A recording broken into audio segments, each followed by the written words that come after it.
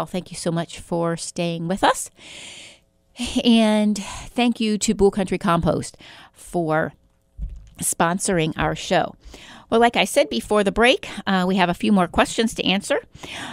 So first off, Barbara had some dogwood issues, and a lot of folks plant dogwoods. Everyone loves a dogwood, and there are several different kinds. A lot of you right now are looking for pink or red dogwoods. They are on back order, so we are still trying to get those in. But if you purchased a dogwood, maybe this happened to you years ago. Maybe it's happened to you this spring.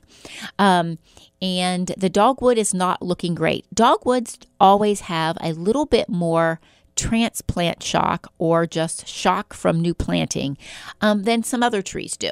So if you have purchased a dogwood, and Barbara, that's what she had purchased a dogwood this spring, and she is having some issues with the leaves starting to curl. The first thing I always ask everyone is make sure it's not too deep. Dogwoods and other plants as well, but specifically dogwoods, they hate to have wet feet.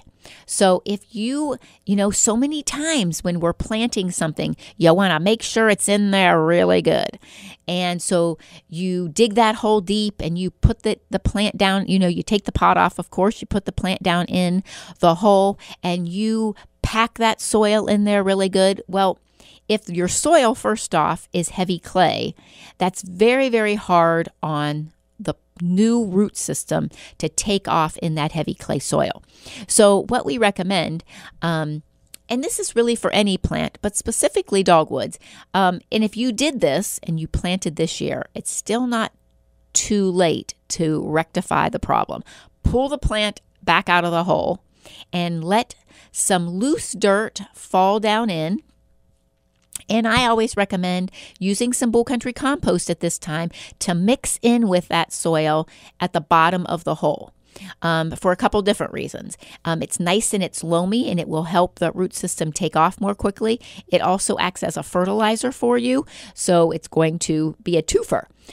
Also, it will help break up that heavy clay soil that's in there. So then the rest of the soil that you had taken out of the hole, put half of it in the wheelbarrow, throw the other half in your compost pile, mix the Bull Country compost with it evenly like you're going to mix up some cookies, and use all that as your backfill. I also like to use some Espoma's Biotone as I'm sprinkling it into the hole as I'm backfilling. It's really going to help that root system take off. Also, if the plant has been in a pot for a long time, make sure that you break up that root system at the bottom to help it take off in that hole. And you're going to find out that it does much better. Remember also, specifically with your dogwoods, make sure that you're planting high. I recommend a minimum of 2 inches above grade. And then you can slope your backfill up to it so that you are covering all that side root system. But, pack the soil in there good that is mixed evenly with that Bull Country compost and slope it up to where the soil was in the pot. And you will find that you have much better luck with that. Also, mulching around the tree is always a good idea. That first time you mulch, using the Bull Country compost is ideal because, again, as it rains, it's going to pull the nutrients that are in the Bull Country compost down into the hole and help that root system take off more quickly. Now, it is important if it's dry that you do water. You just don't want to overwater. So what we usually recommend, if we are not having really hard rains, that the first week you water every other day and you water about 5 gallons each time you water every other day.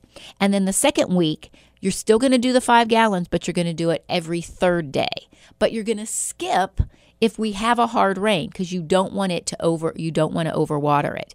And some people, again, they try to love them to death and they're out there watering 5 gallons every single day and they drown the plant. So you want to make sure that you're not doing that. The Biotone and the Bull Country compost together will act as your starter fertilizer. So you don't need to fertilize right now unless you have a very alkaline soil. Remember, your dogwoods really like to have an acidic soil. So Hollytone is your fertilizer for them. But when you're putting on your Biotone to get started and you're using the Bull Country compost, those will both help acidify. But if your soil was extremely alkaline, maybe adding a little bit of a soil acidifier will help it take off a little bit better also, and start to change the pH of that soil so that the longevity of the dogwood will be much better for you. And then watch it on a regular basis. When you're watering it every 2 or 3 days, really watch the foliage. Don't let it get too far, looking bad before you take action on something. Because remember, a stressed plant, which they're going to be somewhat stressed, doing the planting, are more susceptible to insects and diseases. So you really want to make sure that you are watching for that. So the other issue that we have found this week are mosquitoes. And we talked a little bit about this last week, but mosquitoes this week have really gone crazy. And so remember that you want to make sure that you are protecting yourself, your children, and you want to do it all naturally. So we have some great products at the store. We have bracelets that actually are for your ankles or your wrist that you can use that are all natural. We also have a spray for your skin that is vanilla and lemongrass oils. So that's a great safe one to use. Most people, I would say 90% of all of our customers are repeat buyers of this product. And it's Medela. It works great for most people. There's very few people that says it's not really helping them, battle the mosquitoes. And most of those people that say that it hasn't helped them, they say nothing out there has helped them. They just get eaten by mosquitoes no matter what. But like I said, about 90% of our customers repeat. They're saying, they're out at the lake, they're camping. They do not have any issues with the mosquitoes, so it's a great product. But also out around the patio, remember we've talked about the mosquito beater. A great product, comes in a ready to spray that you just hook right onto your hose, and also as a granular. Now, some of you have also been starting to see the cabbage leper caterpillar. So if you are starting to see the cabbage leper caterpillar, you want to make sure that you jump on that quickly. If you only have a couple holes, of course, there's nothing better than smushing that worm with your fingers. But if you are starting to see a lot of them, you turn the leaf over, you see, 6 or 7 little worms on one leaf, you have an issue, and they're going to spread quickly. They're going to grow quickly. So you want to get those sprayed. Or dusted. Captain Jack's is probably going to be the best thing out there for that insect. Spray the bottom side of the leaf. Get those little caterpillars killed quickly. If you're a duster, make sure that you're dusting that bottom side of the leaf.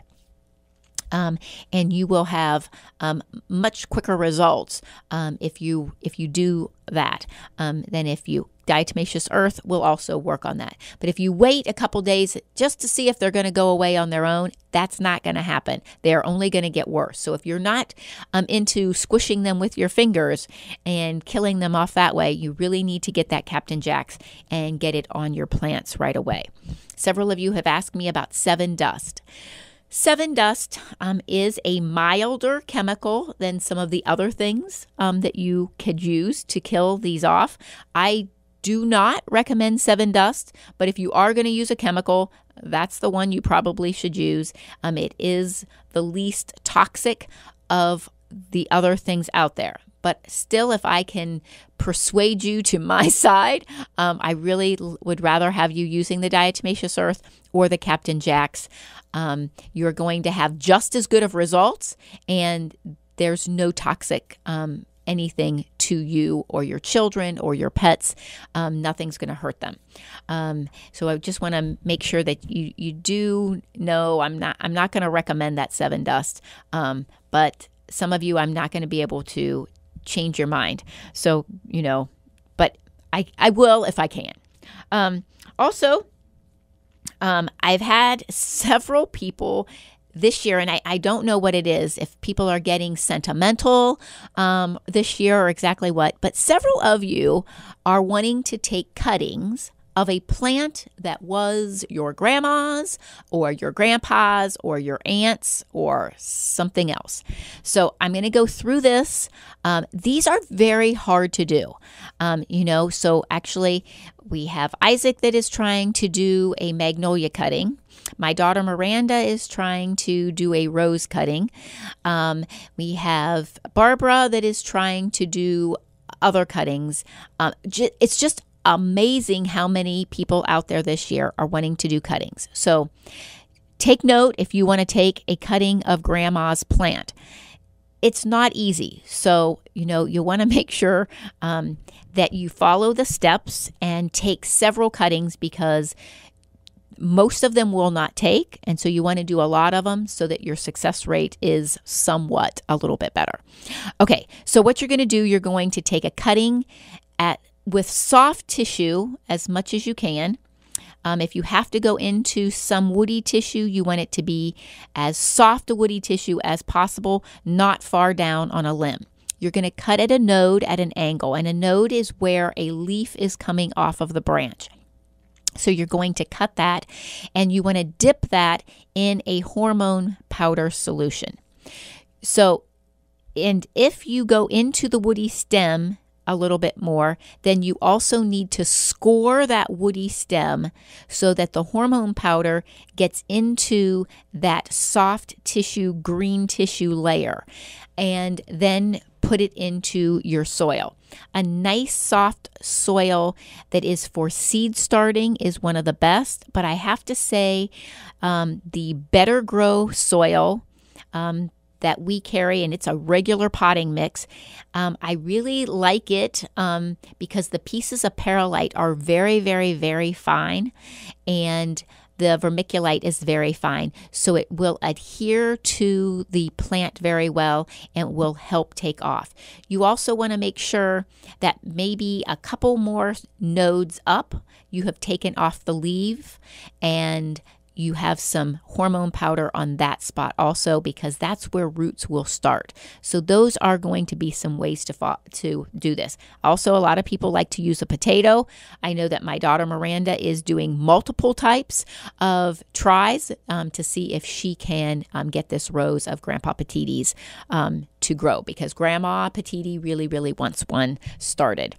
And so we are trying to do that. So if you are trying to start something of your grandma or grandpa's, there's a few tips that might help you out.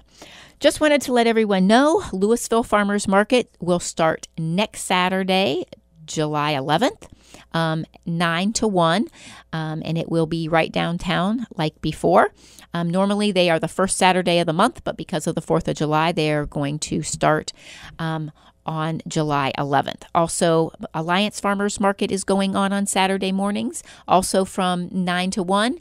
And the North Canton Farmers Market is on Wednesday evenings from 3 to 7. And Tuscarawas County Farmers Market is also Wednesday evenings, I believe from 3 to 7 also. Just to let you know, we are open one more Sunday tomorrow. Don't forget that. And then we will be closed on Sundays. I want to thank all of you for being with us today, and have a blessed week.